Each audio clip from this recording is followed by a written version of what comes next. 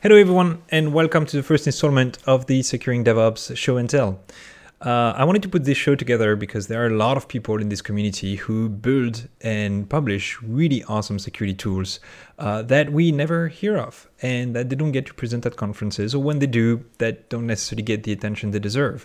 I've seen a lot of folks in various organizations rewrite, re-implement tools that exist in the open source community that they could simply adopt and contribute to and make better for everyone.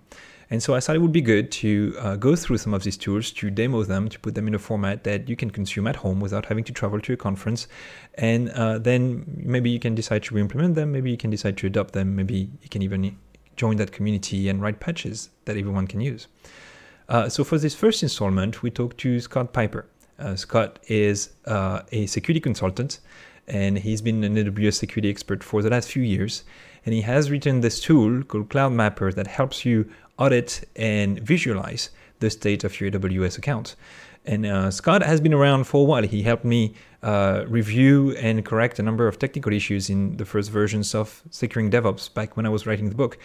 You may remember him from his very excellent weekly downhill InfoSec newsletter that sadly he no longer publishes, but that's okay because he reinvested all of that time into building awesome tools like Cloudmapper, but also the Capture the Flag Challenge flaws.cloud. So Scott presents a little bit of the work he's done around Cloudmapper in this show. We went in a pretty deep dive into what the tool can do, how you can use it, how you can integrate it into your environment, how you can contribute to it even. And we highlight some of the benefits of this approach and some of the other tools that can help you achieve AWS security as well. I should mention that this show isn't affiliated with or sponsored by anyone, but if you are looking for someone who can help you bootstrap your AWS security effort, Scott is definitely someone you should talk to. All right, enjoy the demo. All right, so let's talk about this this Cloudmapper thing. All right. Should I? Yeah, you want to share your screen? So I Okay. don't think we'd be able to see you and share the screen at the same time, but demo. Have you given presentation? Like you can follow a pattern if you're I've never really shown it before, so okay, we can just jump right in. There you go. Let's jump right in. All right. So hopefully you can see my screen. And so what I have here is basically just a like test account that I set up with. And so once you've collected the information from an account, and then you basically run a command to prepare this web page. Then you load it in your web browser, and then you're able to see this. And so what you can see is these different orange boxes here are different EC2 instances. These ones that look a little different are going to be auto scaling groups. These here are going to be RDS instances. And then this whole box here is for one account, and then it's showing the different regions. So there's not any like API calls going back or anything like that. So everything's just static. So as an example, if we go to like the homepage or the GitHub page for it, and we look here at a demo, you can see this is being hosted at github.io. So this is just hosted. It's all just static files that are running up there. Got it. So at some point before you actually had that map generated, you had an initialization step where it downloaded all of the data from the AWS account and messaged that into the graph we're looking at. Exactly. Yeah. So let me just go back here to like the main page. And so getting this all set up on a Mac, you just run these commands here. So you clone the repo, do some brew install to get some of the requirements for it. Or if you're on a Linux system, it gives instructions down here. But then the next steps is basically to use pipenv in order to get your environment set up. So it'll download all of the Python libraries that are required. So once you have all that set up, it comes with some demo data, so you can just run this Python prepare step, which is going to take the demo data and convert that into a JSON file that will ultimately get loaded by the web server in order to display all the information there. And then you run this web server command, which again is just that Python HTTP server command. Got it. And what's in that JSON file? Is it the the graph, the rendered graph, or? Yeah. So all this is it's basically identifying the file, let's see here, I can actually open up a copy of it. If I go to web and then data.json. So what it's doing is it's basically stating what the different nodes are. And so it's giving them IDs and like human readable names for them. And so it's going to be this big long list of the nodes. And then down here at the bottom somewhere, it'll then give me a similar format, but this is going to be for the edges. And so it'll say what the source is and what the target is there.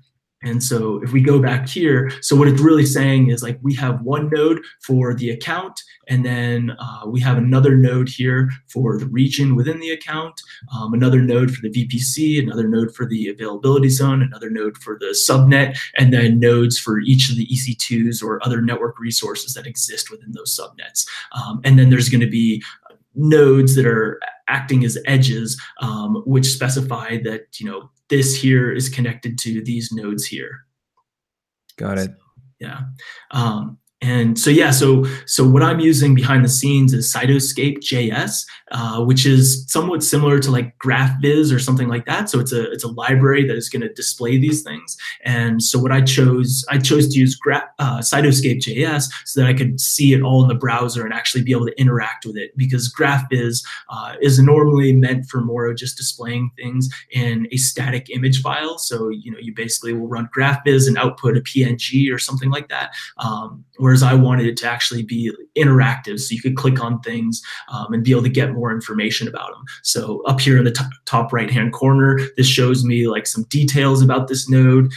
It'll list who the different neighbors are, the siblings, any children it has. So as an example, like this will be a little bit more interesting. This is a subnet, and so it's saying that there's 3 children in the subnet, which are each going to be these EC2 instances.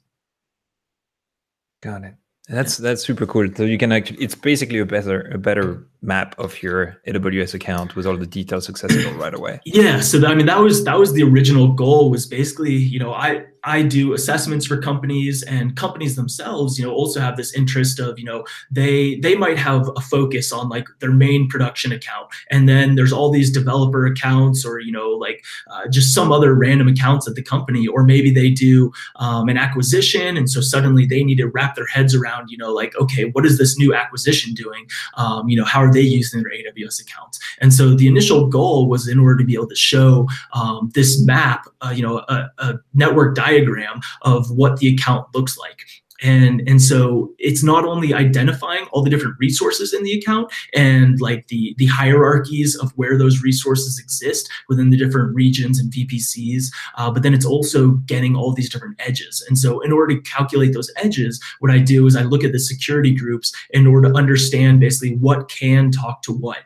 So some people will use things like VPC flow logs on AWS in order to look at a record of what has spoken to what, whereas I wanted to look at the actual like basically firewall settings or the security groups in order to see what is capable of talking to what, because especially from like a security perspective, that can sometimes be more interesting, because suddenly you realize like, oh, this thing is publicly accessible to the internet, or hey, I had an assumption that these were more segmented than they actually are. Yeah, that's right. And we've had the same discussions internally as well. Like, should we audit our VPC flow logs? At the end of the day, you audit the security groups because you want to know what's actually permitted, not what is happening in the network. Exactly.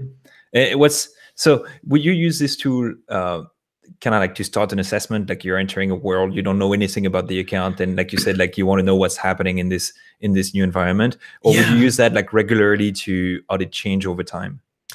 So unfortunately, when you first like run and have this all displayed, it ends up looking like this kind of gobbledygook where it's not really being displayed in the way that you might want to, because you might say like, oh, I want the public internet to that node to be over here, and I want to see this node down here, or this region over here, and you'll want to organize things in different ways, manually moving these things around in order for it to make more sense. And even in this network here, you can see it's really confusing, because there's just all these different edges pointing everywhere. These were just some like random CloudFormation templates that I found online and spun up just so I could get some data here for a demo environment. But because you have to manually move things around, it ends up not being something, like I've had people request like, hey, could we just run this, as a dashboard in our, NOC or something like that? And so as, things change automatically, new nodes would be added. And it's really not something that this is built for, because every time you generate this image, it ends up being like randomly generated in these weird ways that you're ultimately going to want to manually move things around in order to make them more understandable and readable to you. So kind of the initial goal with it was just to give you like, okay, let's put all the nodes and put them how they're, what the actual hierarchies are and where they're located within different subnets. And let's put the edges on there and allow, people to manually go in and massage it into a way that, is more visually appealing for themselves, because you can also go ahead and you can say, okay, I don't actually, care about that VPC at all, so let me just remove that one there. And I don't care about this one, so, and be able to simplify your diagram to only the aspects of the project you actually care about. And so it gives you those capabilities to do that. Or I can go ahead here and let's see if I can try and minimize some of these things. So I'll minimize let's see this as well. So now you can focus more in on just the aspects of your environment that you care about, because chances are your environment has a whole bunch of different products or services all running out of it. Or at one time you might only care about one data flow or something like that, so you can try and narrow in better on it. Oh man, the graph itself is like pure catnip for security people, just moving boxes around and adding and moving stuff. I can spend hours just doing that in a big graph. Yeah. And one of the difficulties though with it, unfortunately, is as you saw, this original node or graph only had like 20 different nodes in it or something like that, and it already looked kind of like a jumble. And so when you get in environments, like especially larger environments where there's maybe like 2,000 EC2 instances or other resources, it just looks like a complete spider web and rat's nest. And so that was kind of a realization for me. And you have this problem with like a lot of tools, is when you use it only as a small data set, it looks awesome. It looks amazing. It's like, it's super easy to use. But then when you put it in like an actual scaled environment, it becomes so much, it becomes a lot more difficult to try and understand. And I mean, part of that is just the nature of that environment. Like if you have 2,000 EC2 nodes, and if they're all doing different types of applications on them, like that's a complex environment, no matter how you try and visualize it, it's going to be difficult to understand. And so what I've also tried to build into Cloudmapper is like a various like filtering functionalities. So when you generate this graph, you can narrow in on like specific regions or VPCs so that you're not having to deal with your entire network at one time. So when you're on the command line, if you just want that VPC with the 3 EC2 instances, you can just give it a flag. Exactly. And right away you would generate a reduced graph. Yep. So I can switch over here to the command line view here. And so just to give you like an understanding of the flow of things, is when you first do that initial setup where you run pipenv and you brew install different things, what you're going to have to do is modify this config file here. Let me cd back up, make sure I'm in the right place. Okay. So you'll modify this config file, and all this is doing is basically saying like, here's my accounts, here's what the ID for the account is and the name of the account that I want to use for it. And then you can also specify in here like different CIDR ranges that you might have. And so these are useful for your security groups, so that instead of just giving you like, hey, here's this random IP address that was found in one of your security groups, it'll specify like, this is your San Francisco office or New York office or something like that. So it'll simplify that graph. And if I look here on the demo, I'm making use of that functionality when this comes up here. Yeah, so you can see here, like here's the San Francisco office and New York office. So it makes it a little bit more understandable for you if you've given trust to certain IP ranges. So you set up that configuration file, and then what you'll do is you'll run Python Cloudmapper collect and the account name test. And what this will end up doing is it basically runs a whole bunch of different describe and list calls, and then downloads those all to local files that are cached essentially in here, so that in later commands you're not continuously banging up against those APIs, because especially as you make more API calls and with larger accounts, you'll realize like AWS's API calls, for list and describe are actually pretty slow. And you can also bump into rate limiting issues where, they'll basically, give you an error of a rate limit. And this can become really problematic in some people's production environments if they haven't accounted for the possibility of those errors.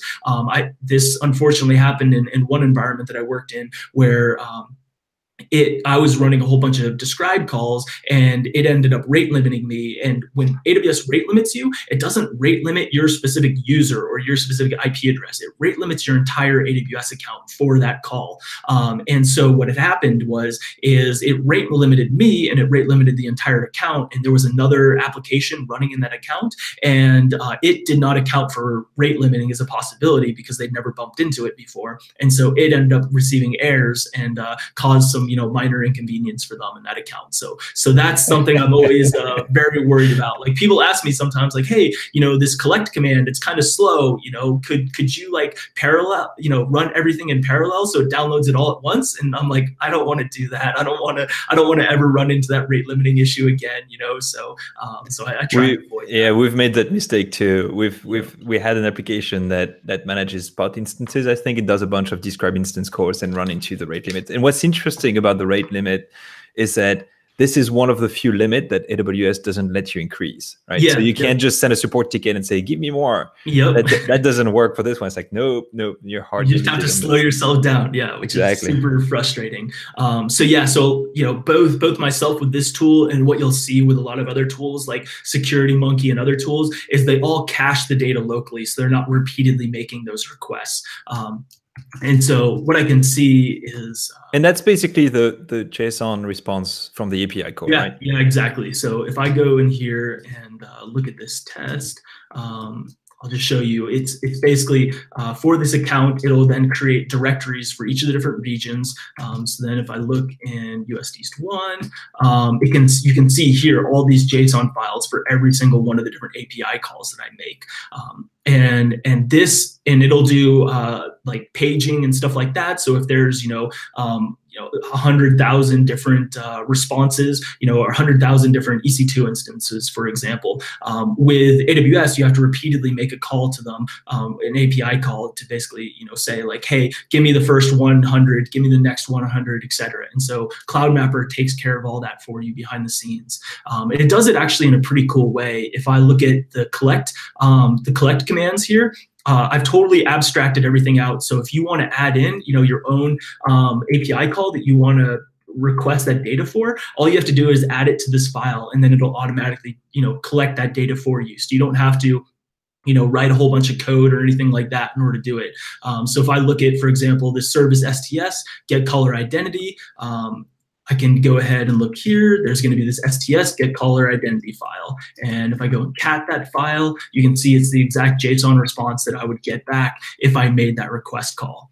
And then there's some calls that require different parameters. And so with this, I have kind of a cool way of doing it where, I have for IAM, if I want to make a get role call, you have to specify the role name that you want.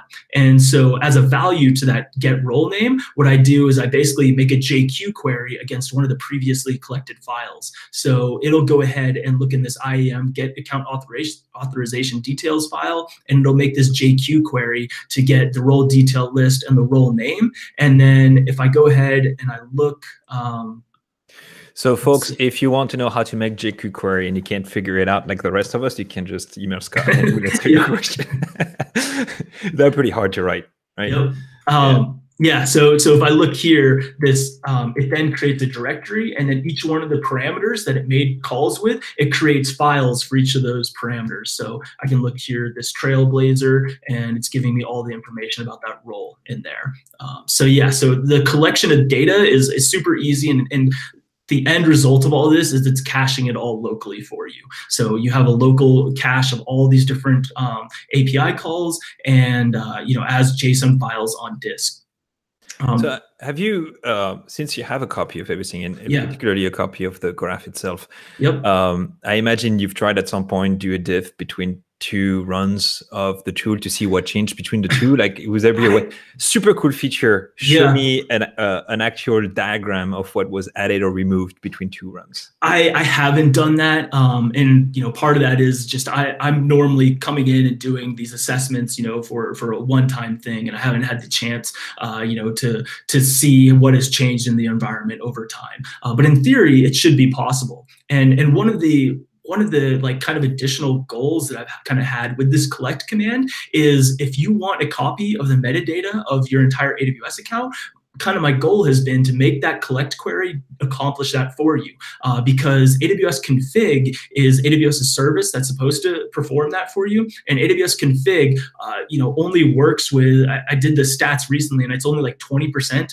of the AWS services or resource types that it actually collects the data for. And so examples of things that AWS config does not collect the information for is going to be Route 53 or API gateway. And so a lot of these different AWS services that are pretty widely used, and you want to have some type of copy for, for disaster recovery purposes, in case, your entire account gets, deleted by, an attacker or something like that. You want to have that copy so that you can recreate it, recreate everything. And so the collect command, helps gather all that metadata for you so that you have a local copy if you ever do need to kind of see a point in time or something like that. There are benefits of AWS config, but there's going to be benefits of having your own copy as well, and being able to, specifically specify what are the APIs that you want copies of. Well, a lot of people, like in theory, you're supposed to control the entire AWS environment through like CloudFormation and maybe something like Ansible or something like that to generate everything. But in the reality, in the real world, right? Yep. People do like 80% of the stuff through CloudFormation and Ansible and whatnot, and then they go into the console and they create the stuff that's super hard to script by hand. Exactly. Right, so. And it's, if it's something that you're only doing once, and never doing again, then like, does it really make that much sense to figure out how to, create it as infrastructure as code? Like, in an ideal world, yes, but in reality, it just can be more time consuming, and so this also just helps ensure that you have all those perhaps additional resources that someone might have created, because also there's a problem with some of the infrastructure as code tools of trying to identify what resources have been created outside of that tool. So if you're using Terraform for everything and someone creates something by not using Terraform, can you then figure out how to get that back into your own scripts? And so even identifying that those exist can sometimes be problematic in some of these tools for some of the services that exist out there. Yeah, that's very true. So yeah, it's good to have a copy for sure. Yeah. Could you go back to the, so I think on the README, you have the instructions on how to run this, because most people will look at this and they'll run it with their fully privileged administrator account, which is pretty terrible, but that's what we all do. Exactly. And you have a role to do that with minimal privileges, right? Exactly. Yeah. So I do specify, I basically say to use security audit and the view only access, and then there's some additional privileges here. So in a perfect world, like AWS's security audit managed policy would be kept up to date with all the different AWS services that get released. But unfortunately, the security audit role is oftentimes very far behind, as is the view only access. And so because of that, I have to specify, all these additional things that I might want access to. And some of these, and I'll admit, not all of these are currently being used by Cloudmapper to collect all this information, but all of these should be different. It should only be things that are metadata related. So it's not going to be any, if you create a role that has these privileges, they cannot change anything in your account, and nor can they exfil any information, or any of the data into the account. So it gives you access to see the S3 buckets that exist, and be able to see the policies associated with those S3 buckets, but it doesn't give you the privileges to, collect the objects that are in those S3 buckets. So it somewhat reduces the danger if this role was somehow compromised. And that's a question that always comes back. Like when you create, you do your first audit, right? You don't necessarily know the ops team running the account, and you go to them and you say, hey, could I have these policies attached to my account, they look at it like, what? Yep. You're literally touching everything. There's no way we're giving you that many. But no, these policies are designed like Security Monkeys as one as well. They're designed to not give you access to any data or anything sensitive. It's all describe roles. And even I think like those describe roles, they leak metadata, which, you know, potentially is security sensitive, but nothing like no access keys, no database structure, not even like the content of an RDS database or a DynamoDB or anything like that. So it's pretty safe to run. Yeah, and the other like reason for creating Cloudmapper was people were worried about giving these different SaaS solutions, you know, all these different types of accesses into their account, and so that was a reason why, you know, companies wanted like a locally run version. You know, especially for myself, I wanted to, you know, be able to do these types of activities on my own without having to use some type of SaaS solution, and you know, basically give those, you know, companies or those vendors all of this data, you know, be able to keep it local. And so that's another benefit of this tool as well. Can you do any sort of IAM auditing with Cloudmapper today, like looking at, you know, who has access to certain resources or things like that? Sort of. So let me go ahead and show you like, so Cloudmapper, originally, its original purpose was just in order to create those network diagrams. And then I ended up running into situations where, you know, I had to basically audit like a large number of accounts. So I had to audit over 100 accounts for one company. And there weren't any tools that could really do that type of audit at that large a scale. But I knew that Cloudmapper had the ability to easily collect the metadata. And then once I had that metadata, you know, I could go ahead and I could run, you know, these cat commands across like all the different data that was collected and do JQ queries across it locally.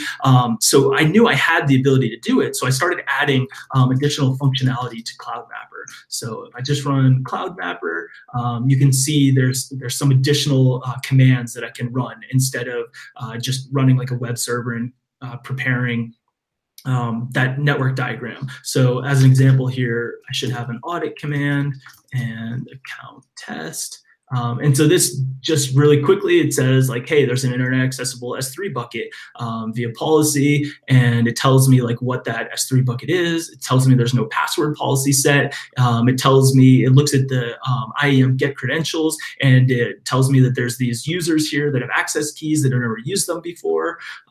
It tells me that S3 control access block, which is a new service that AWS just announced in November, is not configured for the account. And so what this does is it basically allows you to ensure that an account cannot make S3 buckets public, or if any are attempted to be made public, that it won't be accessible publicly.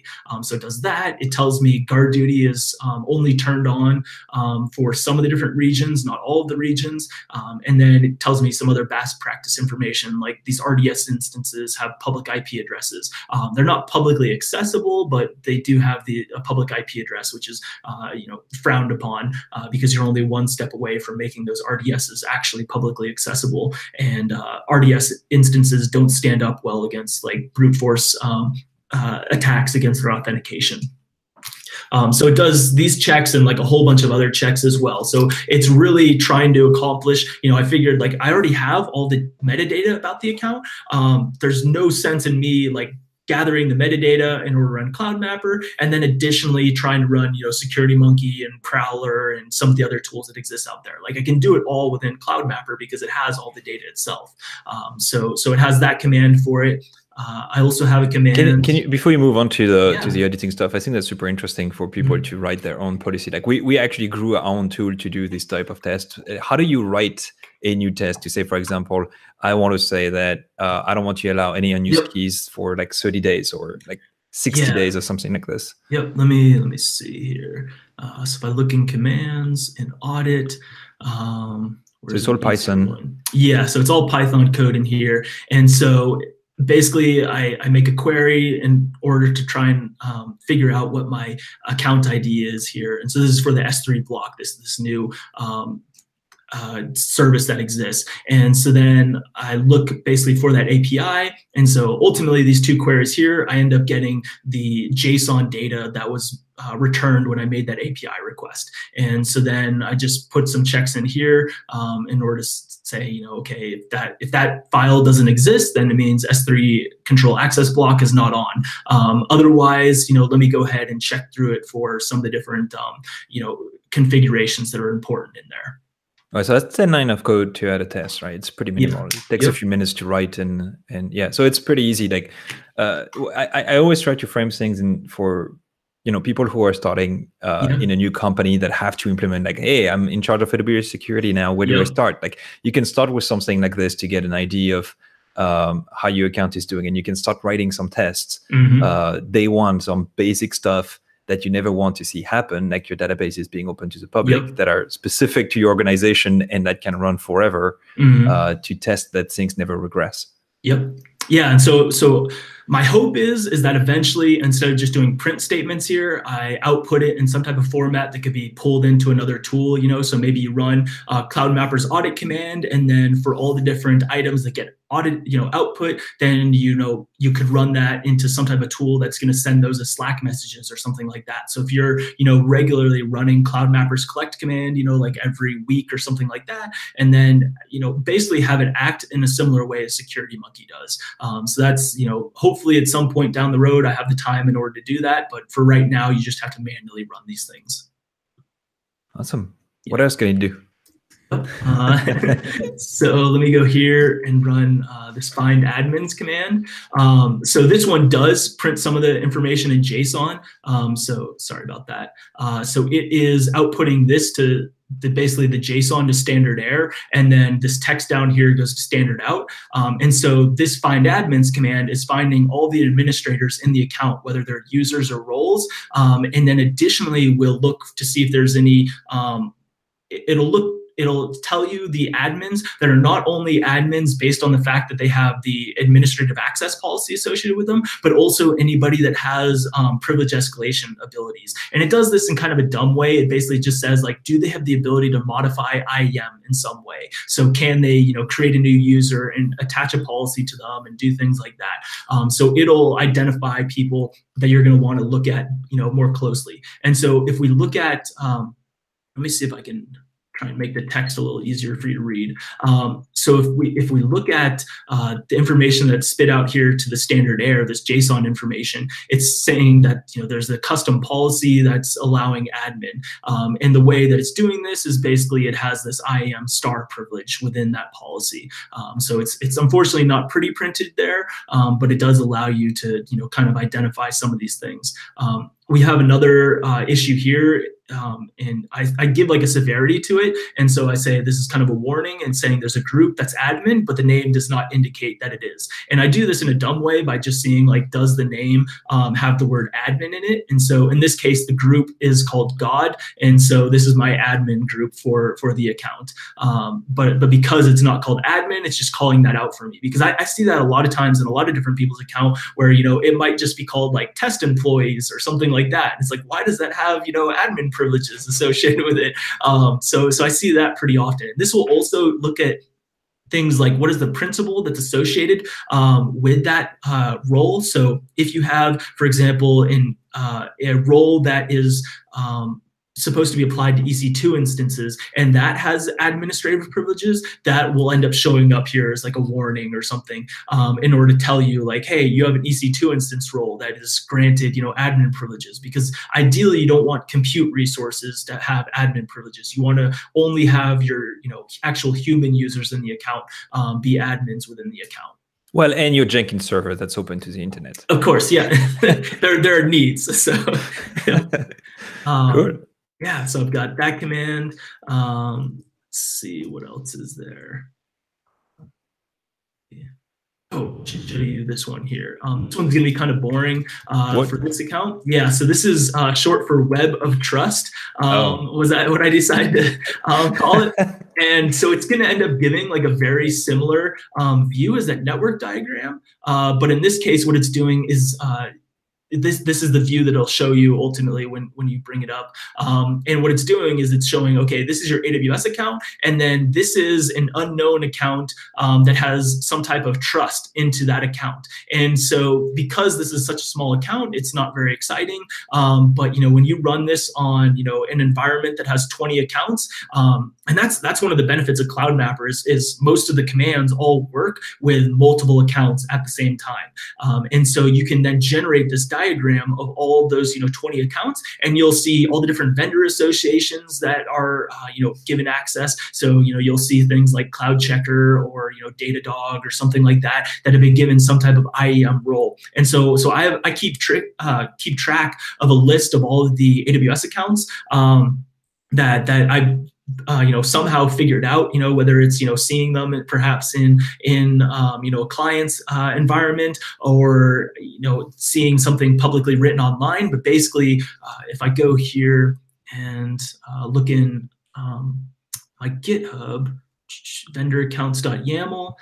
This shows me all the different account IDs that are associated with some of the different vendors out there for the cloud. And so this is right, because they publish them, right? I mean, they say if you want to integrate with us, this is the account you need to authorize. Exactly. So you can map them directly. That's really cool. Yep. And so I keep track of like the source, like what web page was telling me that this is public knowledge that Segment.io has this account ID. So it helps you very quickly see not only what are the different vendors, but then also how are your own accounts trusted between each other. Because you'll oftentimes have like a single identity account that has IAM roles into all of your other accounts, and so very quickly you can see, because it'll have basically this like hub and spoke model where you have this one account that has all these different ties into all of your other accounts. And it not only let me go. Well, so I explained for people who are not familiar with this, like the way like big organizations usually manage their AWS accounts is that an AWS account will be dedicated to like one application or one type of application. Yep. And on top of all of these, you'll have a master identity account that has all of your users. And when you create a session, you do that with your MFA in that identity account, then you go assume a role in the target account to do your operations, right? Exactly. So you end up having this web of like this tree, essentially this hierarchy of role assumptions across the entire environment of accounts that can get messy pretty quickly if you have like 20, 30, or 40 accounts. Exactly. So I created this web of trust command in order to be able to see not only the different IAM trust that exists, which if it's only a read-only trust, I show it with a gray line. But if it's like an admin trust, so you're allowed to assume a role that has admin privileges, then I show it as a red line. And then if it's just S3 buckets that are trusted, so based on the access policy, the S3 bucket, then I show it as like a yellow line. If it's a VPC peering, then I show it as a blue line. And so it helps you quickly see like what are the different trusts and connections between all of your different AWS accounts. Because as companies create more and more accounts and they create all these weird trusts between them, then it becomes more and more important. And so this has helped me find, for example, found an account that basically had this cycle of admin trusts in it that they didn't realize was happening. They thought that, this one account of theirs was, fairly isolated and only this one other account had privileges in order to access it. But because that other account had basically trust grants on it for other accounts, it then allowed, all these other accounts in order to, if an attacker figured out how to move laterally between AWS accounts, they could move into this one account and then finally into that one account that they thought was well protected. So instead of granting trust to only a single account, it was actually granting trust to, about a dozen AWS accounts. Yep, this is lateral movement in the world of cloud. You no longer create connections between servers, you create role assumptions between accounts. Exactly. Yeah, this is really cool. Yeah. So let's see here. So what's next for the tool? Like what else do you have planned for it? So I can actually show you some of the like private commands that I haven't actually released yet that I plan on releasing here soon. So I have this dashboard command, which will give me like a really quick understanding of an account. So I think I have it as one of these here. Yeah, so what this does is if you run this across all of your different accounts, it'll show you the resource counts. And so what this will do, here you can see, okay, here are the number of S3 buckets and EC2 instances. And so it creates this bar graph. And what you'll find a lot for a lot of different companies is they will have, like maybe they have a dozen AWS accounts, but only one account is like maybe their production account that has just everything in it. And so it very quickly allows you to see like what are the accounts that are actually, have a lot of different things in it, or maybe you see one account has a ton of EC2 instances and another account is using tons of Lambdas or something. And so that helps you understand like how are the different accounts being used from that resource level view. So I'm going to focus on the one that has all the KMS keys. Yeah, exactly. That's where I want to go. Yep. And so then it's able to show you here. It's just showing the exact same thing, but sometimes this is an easier view. If I look at this table here, where it'll show me, you'll basically be able to narrow in on what are the accounts that have a whole bunch of green boxes, or you'll see, all of your accounts have green boxes for, or have white boxes here because they have 0 ELBs in them. And then you'll have a single account that has an ELB. And so you might want to, investigate like, why are they using ELBs and nobody else is, or whatever the resource happens to be. And then it also shows you by region. And so this is, also, confusing for a lot of people is like your different views in the AWS console are restricted by region. And so you might have a whole bunch of EC2s running in an account, but if you're not in the right region for it, then you might not see those. I guess AWS has changed for the EC2 role view that recently, but some of the other services don't give you that whole global view of things. And so this will help me see like what are the different regions that are actually being used. And if I scroll over them, I can see like this has a random KMS key in it. And so I'm going to want to investigate like why is this region only have a KMS key and no other resources in it. So, that's something to look at. Then this is really cool. So AWS recently released this Access Advisor APIs. And so what that allows you to do is it previously was only visible within the web interface. And so you'd have to log in and look at Access Advisor and identify what are your inactive roles, like which roles haven't, used any of their capabilities for a long time. And so now they have an API for this. And so now what this command does is it generates this chart for you. And so for each account, it'll generate this like group, I think the proper term for it is like a grouped bar chart. And so what it'll do is it'll have one row is going to be for the users and another row is going to be for the roles. And it'll show you how many of those users are active and how many are inactive, and then how many roles are active versus inactive. And so again, this really helps you narrow in on like, what are my problem accounts that perhaps have roles that haven't been used in 90 days. And you might have like one account that just has tons of roles or something in it, or tons of users that need to be cleaned up. So ideally, you should only see blue and green here. Yeah, I started noticing that in a lot of the stuff that we do, that people tend to request accounts before they have an actual need for it. And so because they think they're going to start a project that's going to use that account and something. And when we often find accounts that were created that have privileges that were never used. Yep, exactly. Right? And so you need a tool to go through them and list them and review whether the access is still needed or not. And the other case is like, people who've been at a company for long enough will have permissions all over the place, and they've moved roles over time, and they no longer exercise those permissions. They should just be removed from the account. So you need a way to audit that, and that's one of the way to do it, which is really cool, super useful. And then down here, what I do is when I use that graph view and I'm able to see what are the EC2s and other resources that are public, the different network resources, I then just show counts here. So you'll be able to see like, okay, I have 2 EC2 instances that are public and an auto scaling group and API gateway that is public there. So publicly accessible from the internet. And then I also look at the port ranges that are associated with those and show how many are here. And so what you'll see in a lot of accounts is, for example, here, there's this one resource that has 3306 open in addition to port 22 SSH. And so 3306 is going to be MySQL. And so you're going to be like, hey, why is there, an EC2 instance or something that's running that has, the MySQL port accessible to the internet? And so this, again, will just kind of help you see like what is the port ranges, that are accessible from the internet. It helps you narrow in on perhaps, problematic things, or it just helps you see like, hey, it looks like they're allowing port 22 access for a lot of different resources. And for your environment, you might say like, hey, we should just have a single bastion host and not have all the different EC2 instances accessible on SSH like that. So yeah, so this is the new dashboard command that hopefully will get released here soon.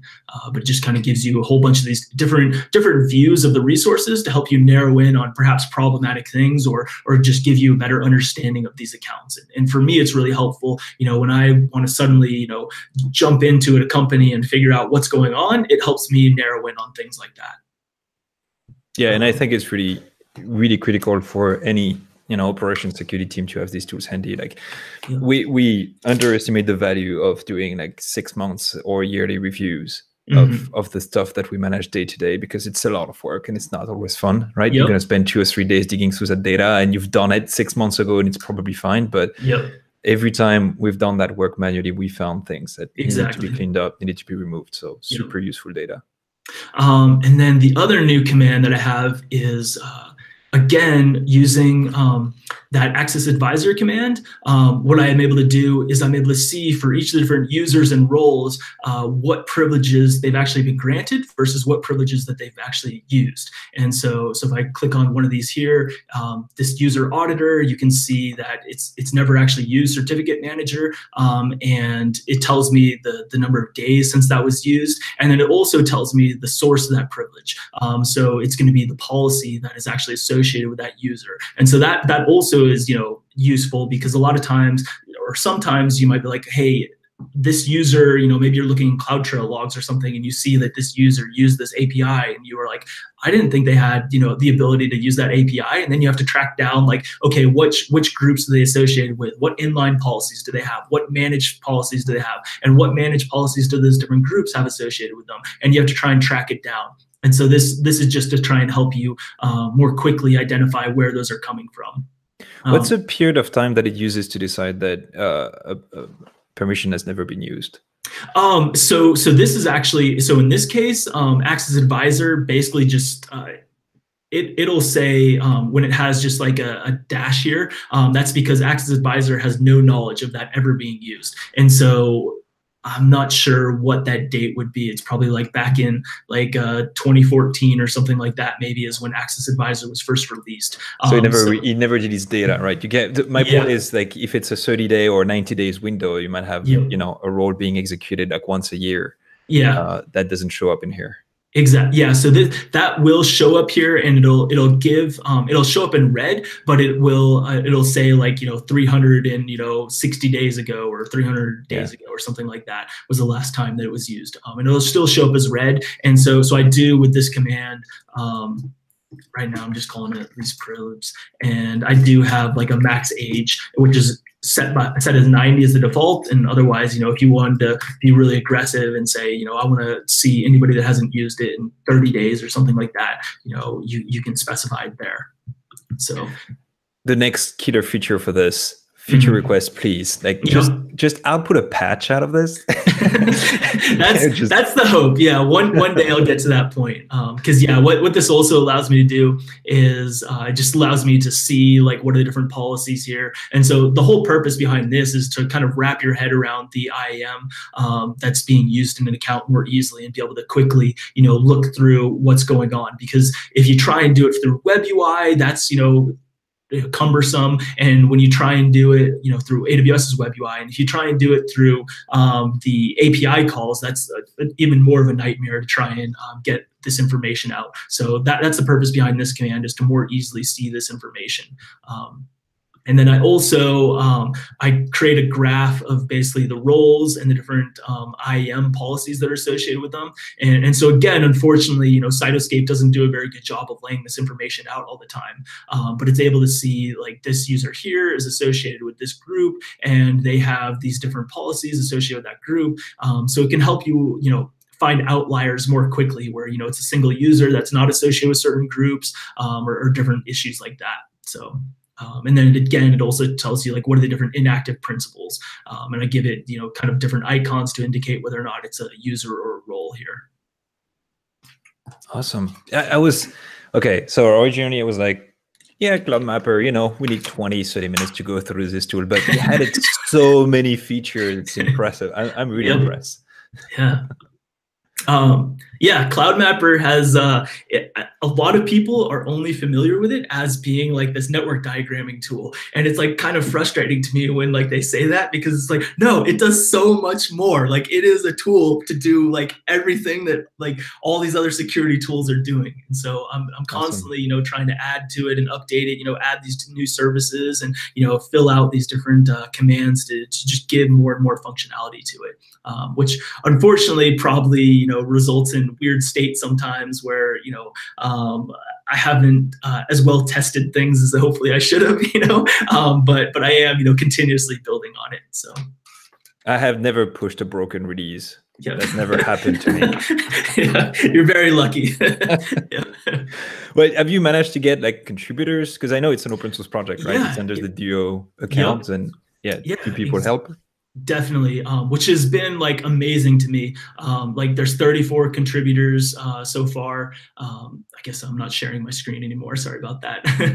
But yeah, so that this has been the first project that like has actually been popular that I've done before. You know, like I've created like a number of, you know, open source tools, and not a lot of people have really, you know, been that interested in them. Whereas this one, like in the first like few days or month, it had like 1,000 stars on GitHub, and like now it has over 2,000 stars, and so, you know, it keeps climbing.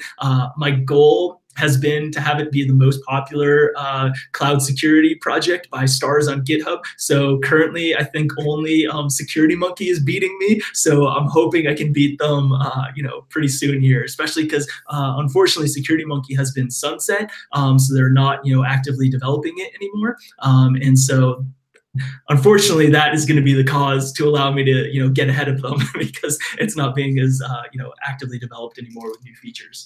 Well, they moved to RepoKit, right? That's what they invest their resources now. Yeah, so they have a couple different tools. You know, I don't want to speak too much for the Netflix guys, but yeah, so they have a tool called RepoKit, which is doing the same type of IAM activities as I just showed with that least privileged command, and it is automatically, you know, repoing or removing privileges that people aren't using. So it's only doing that. Whereas SecurityMonkey is able to detect public S3 buckets and different things like that. So that was, you know, kind of what the differentiator between those two things was. Is RepoKit is solely focused on IAM, and then SecurityMonkey is focused on just general assessment of an AWS account. But yeah, so they're moving to, I guess they haven't announced what their, you know, new way of doing things will be. But yeah, hopefully they'll come out with something. Always good stuff coming from those guys. Yeah, definitely. All right. Well, anything else you want to leave the audience with on this? Yeah, I mean, I think another valuable takeaway from all this is like I'm you know, not only is it open source, so I'm pretty public about like what I do with these different projects, but I think it's really valuable to people to like publicly say what you're going to be doing with these projects, because you never know how your interests might align with somebody else. You know, and so and also like what someone else can tell you. Like I've seen a number of people release open source projects, and you know, you kind of like whisper to them in back channels, like direct messages or something like that, like, hey, did you look at this other tool, because it does the exact same thing that your tool does. Like, you could have saved yourself a month of work, you know. So it has that benefit. Also, you know, telling people you're publicly and do something helps commit yourself more to it, you know, because it's like, oh darn, like now everybody knows that I'm going to do this thing, and so, you know, now I actually have to do it. So it does that, and then for me, you know, Cloudmapper has been interesting because I had plans to work on this, and you know, it aligned with Duo Security's plans as well. They wanted the tool to exist, and so basically, you know, by having some conversations with them, you know, they were like, hey, you know, we want that tool to exist also, and if you just try and do it on your own, like you're probably not going to get around to actually finishing it, putting it in like a state that is actually going to be usable for other people easily. So, you know, how about you know, they helped me out a little bit by, you know, paying me some money in order to do that initial development of it, and then in return, you know, was able to, you know, it's you know, their project that they're able to use in their environment. So, you know, that's why, you know, it has their name associated with it and everything as well. So, so that's been like a really useful thing to understand, is by telling people publicly that you're going to do something, you never know how your interests might align with somebody else on some of these different things. Is that something you still do? Like if someone wants a specific feature in Cloudmapper, they can reach out to you and eventually hire you to implement it? So far, I've not had that, unfortunately, but that is a hope of mine that, by basically working with, companies that, and a lot of times, a lot of really all the functionality in Cloudmapper over the past year essentially has been me working with different companies, and they didn't ask me specifically to add this to Cloudmapper, but in order for me to do it, I had to write code for it, and was able to ask them hey, do you mind if this code that I wrote that's generally useful to other people, if I just open source that? And so far all the different companies have been cool with it, and so that's how a lot of this different functionality was developed, was just by me doing assessments for people, or any other type of work for them, and realizing that I had to write code for it. And for me, the easiest way to write that code was to add functionality to Cloudmapper, because it already had a lot of those capabilities in it. Awesome. Yeah, no, that's a really nice way of doing it. Yeah, and you're in the right place for that, because you get to see a lot of different AWS environment. Whereas most people who write tools, and we're in this case very much we have one specific type of AWS environment, so we're going to write tools that solve our problems. Then somebody else will look at it and be like, well, it doesn't do the one thing I need. Then what? Well, you can implement the feature, or you end up writing a different tool that's more specific to your environment. Exactly. But the fact that you're seeing so much variety is definitely, I think, made the tool much better. That's good. And it's given me those data sets from those companies that I work with, when I'm developing that new feature. Because if I, I've showed you here, where I just have a demo account where, I only have, a couple EC2 instances in it, it's a lot more useful when you can see all these weird cases and things like that from real accounts, when you're developing something. All right, that's it for this first round, this first installment of the show and tell. Yeah, I know it got dark here. Hopefully you go try out Cloudmapper, really awesome tool, especially if you have a lot of accounts and you're trying to implement some sort of test-driven security in your environment, and you can write your own rules and visualize a little bit better what is happening inside of your environment. Next, we will be talking to April King about the laboratory that you can use to implement content security policy on your website. So stay tuned and see you very soon.